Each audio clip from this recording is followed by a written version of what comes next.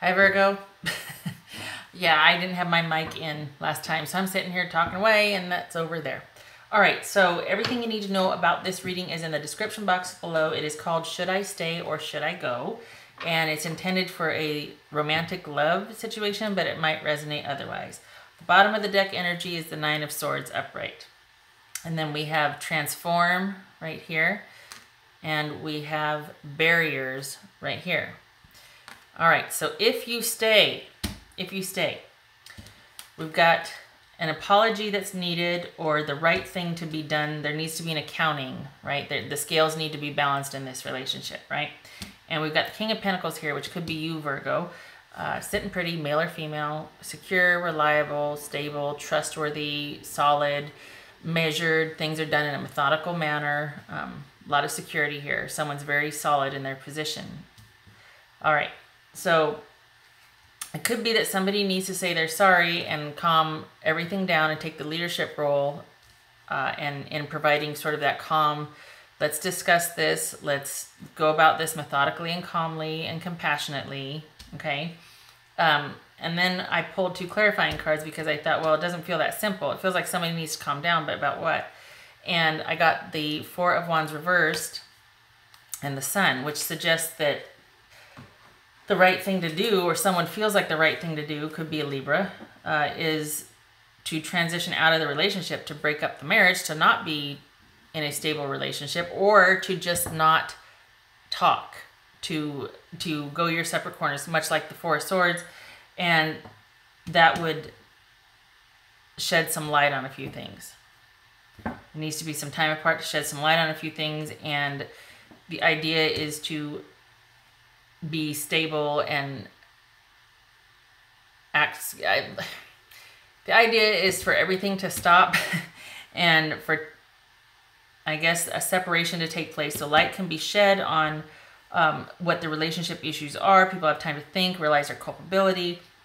It could be that, you feel like you can finally breathe again, but it's in an effort to stabilize things. Okay. It's not getting a hall pass per se. I mean, if that's what you agree on, of course, but something about this feels like it's not about you two wanting to be with another person. This is about you two wanting to really figure this out and do its due diligence.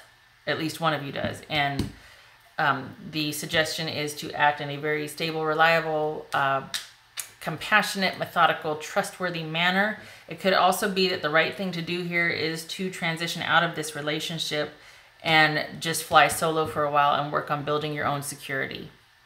Whatever this is, though, it's definitely been on your mind quite a bit. That's what we have right there.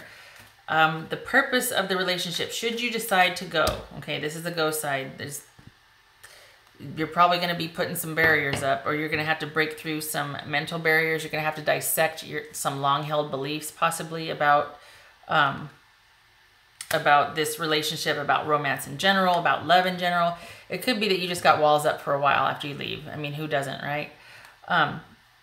Anyway, we've got this. All right, well, if you're going to go, the purpose of the relationship was in, once again, figuring out what you want, deciding on what you want and going after it, progressing in the relationship, recognizing when the relationship is not progressing, and getting out of it then, right? We've got the Sun reversed here, and we've got the Sun up right there. All right, so I'm going to be clarifying a few things here. The Knight of Swords reversed is how you're going to let go.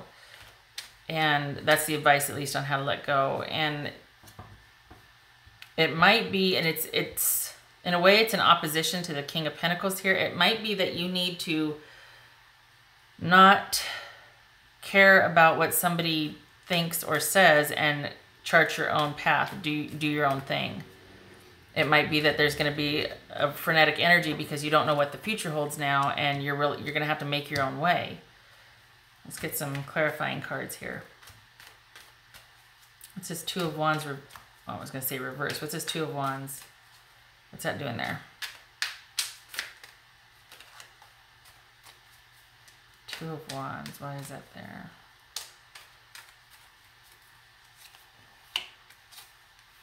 So we got the King of Wands reversed and not being able to let go. So we've got somebody that's, oh boy.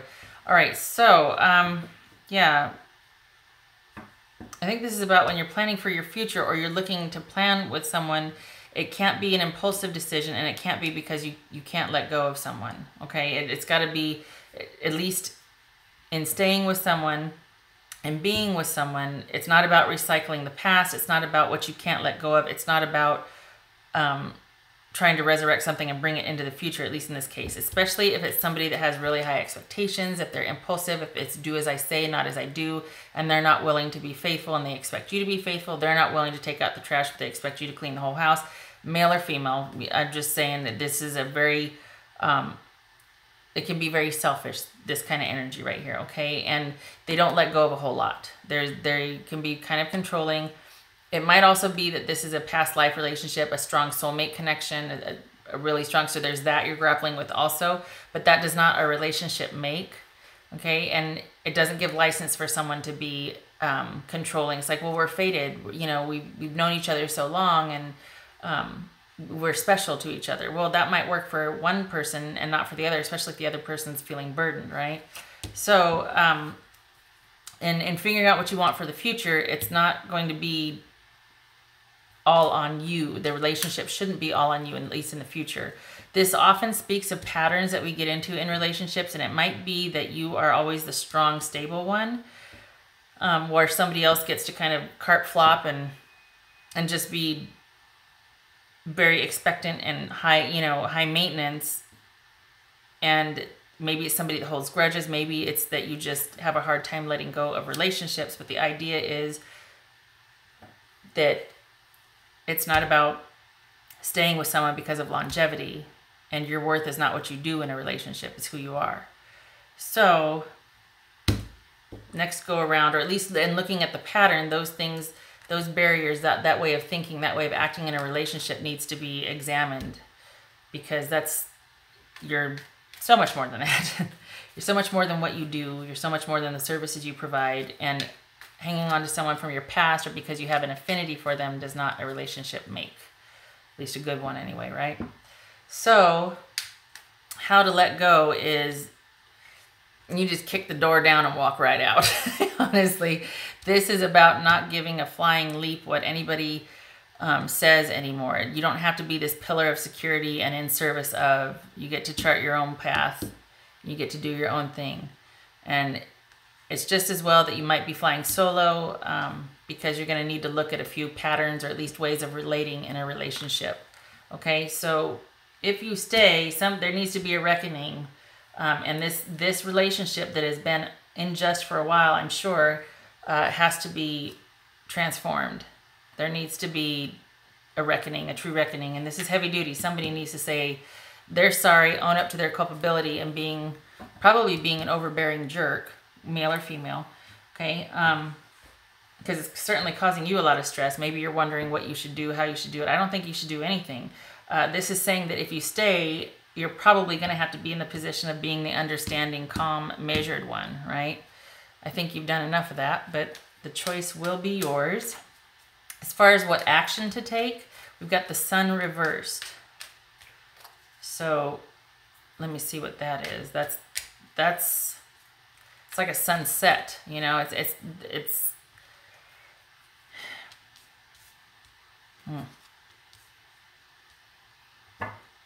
Well, this is suggesting if you stay, there's going to be a lot of work involved in repairing this soulmate relationship or this engagement or this committed relationship. It's going to be a lot of work, and it's not going to be this bright, shiny, happy, do you know what I mean? It's not going to be like, oh, it's a brand new day and it's full of promise. This is more like dusk, the sun is setting, and we're going into the dark night. So, again, the choice is yours. If you stay, there will be a lot of work involved. If you leave, there's going to be you charting your own course, and of course there's going to be work there. And you're going to have your emotional work cut out for you too, as far as examining some long-held beliefs or patterns, okay? So sometimes this is read as the no card, all right? And it would read no to this partnership and having to work on it. Just saying. But it could also be that if you do stay, there's going to be work involved in transforming this soulmate relationship, and you're going to have to go through the dark night before you do that. And what I mean by that is It's called shadow work, and it basically, it kind of plumbs the depths, and you deal with a lot of subconscious issues. That's putting it very, very simply, but it's rough stuff. It feels like a Saturn return, you know, and you're kind of over in the corner dry heaving after you're done, and you have a whole new appreciation for what makes you tick and the other person tick and why. So you most definitely are always up for the task for something like that, Virgo. You're a team player. It would just be if you decide if it's worth it or not. Okay. All right. So I wish you luck with this, Virgo. It's a lot to process. I thank you for stopping by, and I hope to see you in the next reading. Take care.